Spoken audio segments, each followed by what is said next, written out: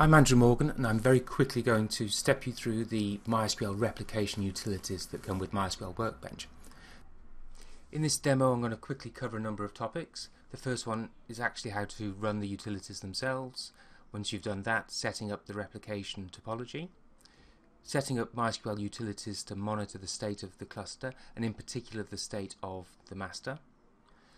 Kill one of the servers and observe that there's an automatic failover of one of the existing slaves to be a new master. Then returning the failed server to the cluster, and finally re-promoting that slave to be the master of the cluster again.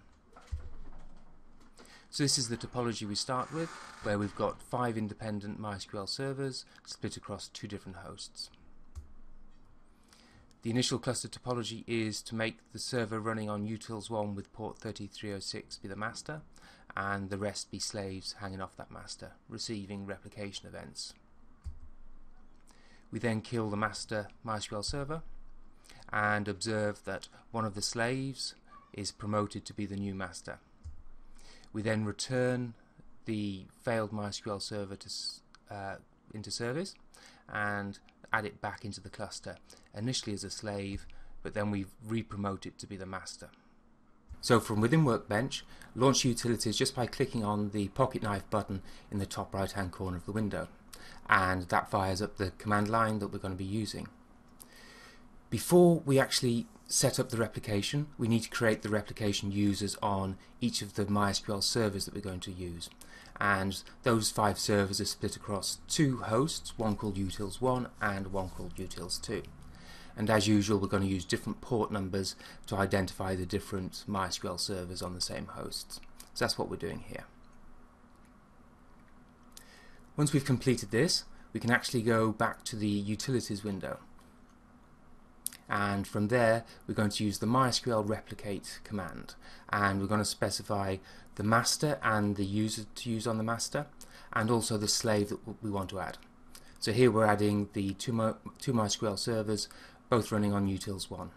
And that's all there is to it. That replication relationship is now set up, so we now do it for the other slaves.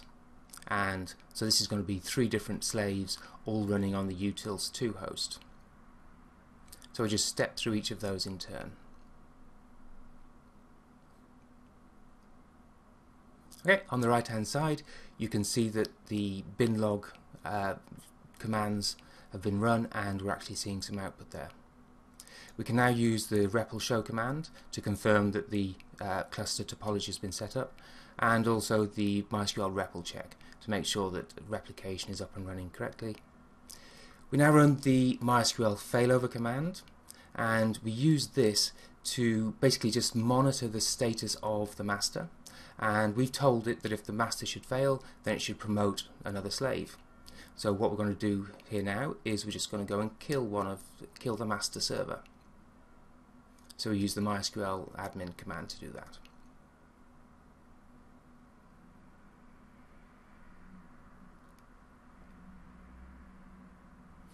Okay, now let's go back to the failover utility, and as you can see, the master is still showing as being up and running, but the utility should very quickly identify that it has failed and then promote the next available slave.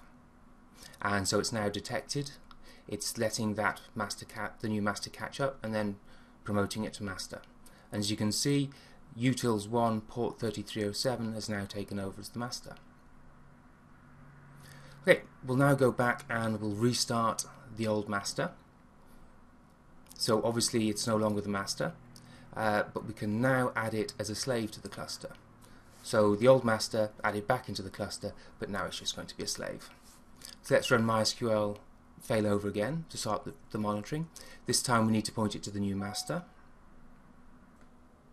And there we are, 3307 is running as the master and 3306 as a new slave. The final thing we're going to do is just re-promote 3306 to be the master, and we use the MySQL repl admin command to do that.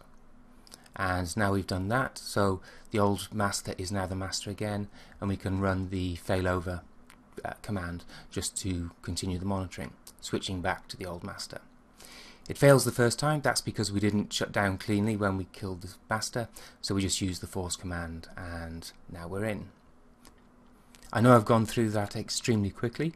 If you want to take a more leisurely pace and in particular cut and paste the commands to try for yourself, then this is the URL to go to for a blog that steps through everything. clusterdb.com/u/util. Thanks for your time.